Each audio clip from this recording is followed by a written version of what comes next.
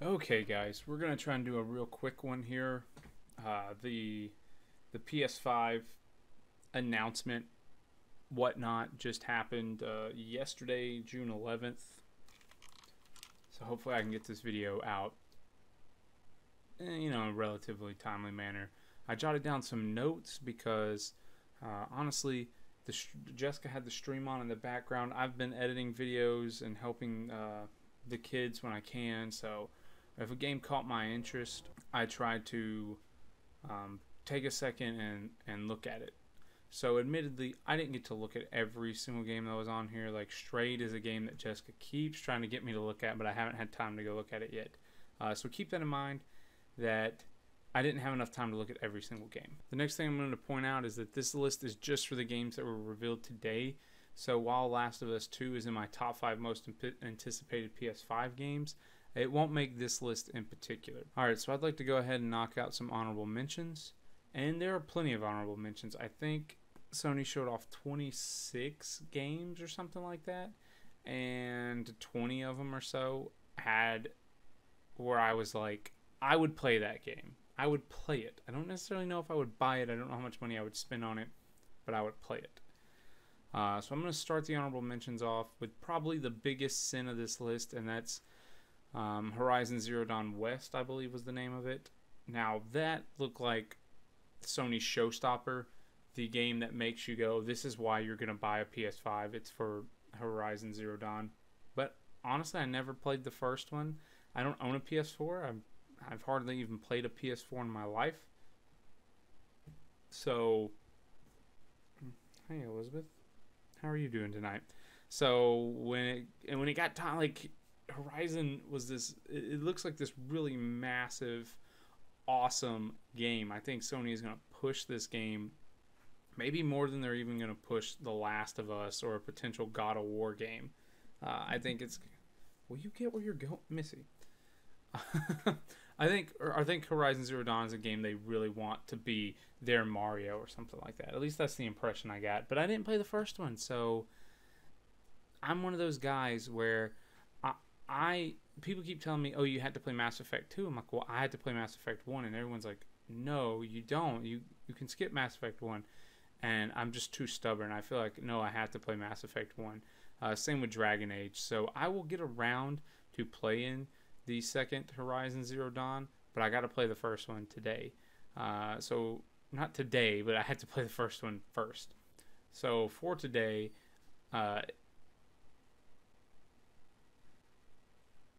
yeah, as I was saying, for today, it'll just be a spectacle that I marvel at in the distance. Also, I'm going to try to keep my dogs calm, but with Elizabeth jumping in my lap, they're like, ooh, ooh, ooh, ooh, I gotta talk. Next, I don't know exactly how to pronounce this name. Kina, maybe. Bridge of Spirits. I did not watch the preview for this live during the stream. I was watching some other people's reactions and some other people's thoughts, and one person mentioned that they were super hyped for this game, so I went and I skimmed through the trailer, and it looks cool. It really does look cool. Um, it didn't crack my top 5, obviously, but I took notice of it. And as we get closer to games coming out and the PS5's release, it's going to be a game that I have my eye on, basically. We'll see what becomes of it, but I have high hopes for it. I hope it does well. I hope it turns out to be this cool independent game that some people have it pegged to be, because that would be really awesome. And lastly, for my honorable mentions, Sackboy: A Big Adventure. This game, from what I can tell, looks very similar to New Super Lucky Tale, and I love New Super Lucky Tale. It looks like a game that's going to switch between 3D levels and 2D levels, and honestly, I'm just a fan of that. Like the Super Mario 3D Land and World games have grown on me, New Super Lucky Tale has grown on me, so if this is a game in that style where some levels I'm playing 3D, some levels I'm playing 2D, I'm going to think it's pretty cool. So the trailer had me enough to go, this is an honorable mention. In fact, I was flirting with this being in the top 5, but at the end of the day, it just didn't make room, or didn't make the cut. And that's because with number 5, this is a more dedicated 3D platform, and that's Astro's Playroom. That may seem absurd. It looks like, ooh, is this going to be just kind of like a tech demo game? Is this just going to be something for kids? I don't know. But to me, it looked like every bit of something that I want in a game like this. It looked bright. It looked colorful. It looked like a 3D platformer. I saw it. I immediately was like, what is this? I know it's like, what was this on the PS4 maybe as a virtual reality game maybe? I don't know. But yeah, this is number 5, and I think some people are going to look at this and they're going to look at some of the games that didn't make the top 5 and they're going to be confused, but that's the gamer that I am. I love Odyssey. I love A Hat in Time. I even go to bat for Yooka-Laylee. I just like 3D platformer games. That's really my bread and butter. If this game controls well, I'll be picking it up. Now, whether I get it as a day one release or not depends entirely on the price versus the length of the game, because from what I saw, honestly, it didn't look like a $60 game. But we'll see. If this is a $30 game, maybe. It looks like something that would come out on the Switch for $30, like a Spyro or Crash Bandicoot kind of game. So, time will tell. Number 4 is actually a game I had at number 2, and then I thought about it, and it just worked its way down to number 4. And that's Deathloop, which the setup for the game is fine and interesting. I don't really want to dive too much into anything, but the idea here is you're stuck on an island where everybody wants to kill you, so your goal is to kill everybody, but they have a protector or a defender whose sole mission is to kill you. So basically every time you guys kill each other, you just reset a time loop. It's interesting. We'll see as far as like the story and the setup. I don't really care about that. Okay, what I'm here for is the gameplay, because it looks like a mix between BioShock and Dishonored, and it said Bethesda was the publisher, I think, so maybe this is the same team that worked on Dishonored. I'm not sure that much, but he with his right arm had his weapons, and with his left arm he had some kind of like magical powers like in BioShock. So dude, I am here for this game. I hope it lives up to the potential. I'm of course waiting for a next gen BioShock game, but in the meantime, this could tide me over. So it looks good.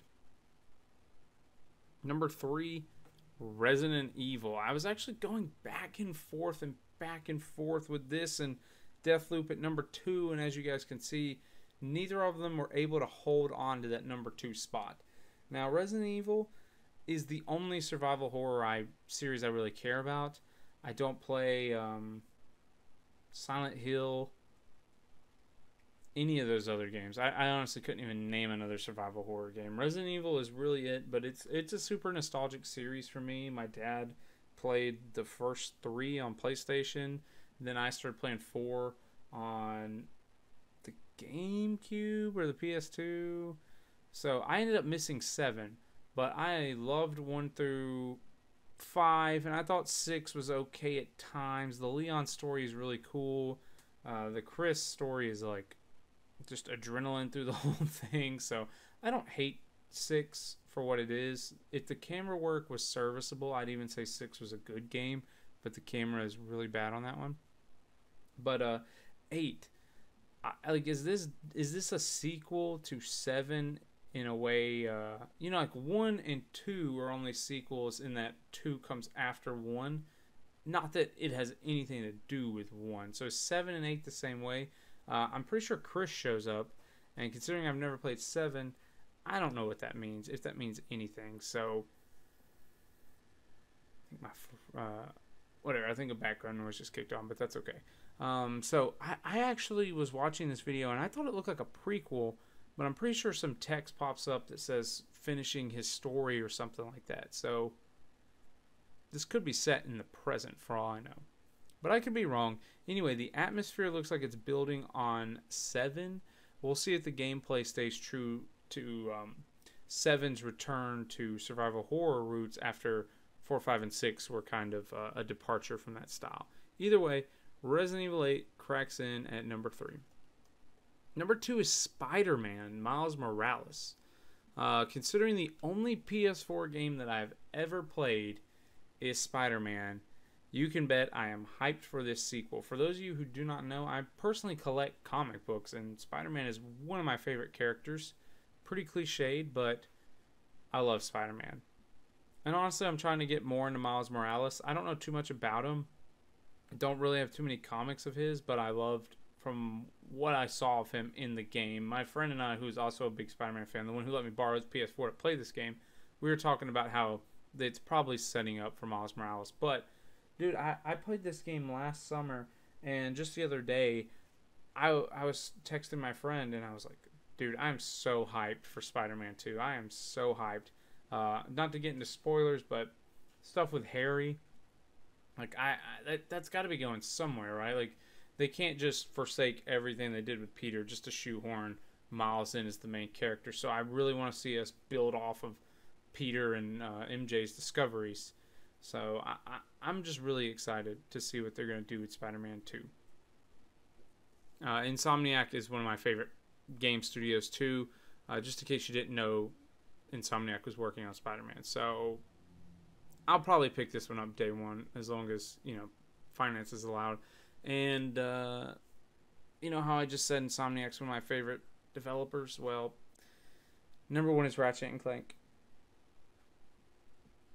Duh.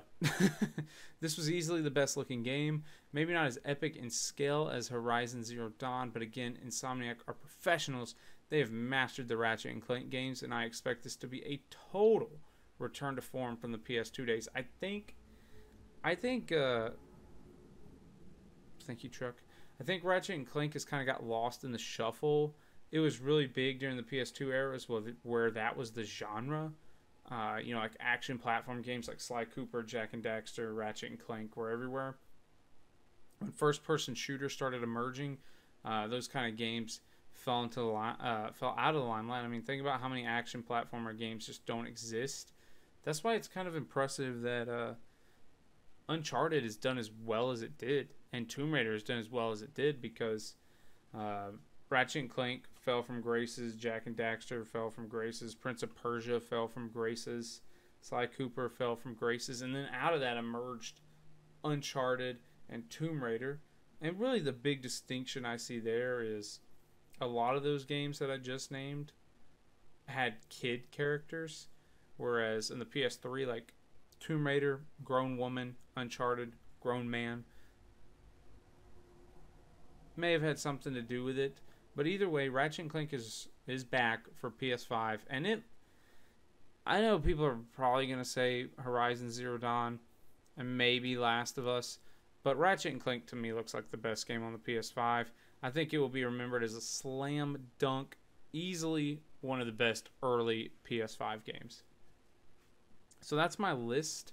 It's like 3 in the morning, and we just finished recording some really cool West versus Jess stuff. If you're new here, we are traditionally a Let's Play channel, but we are doing more of these talking head style videos. I'm not always this tired in the video, but I just really wanted to take a couple minutes and talk about it. I am a little tired, but I'm excited.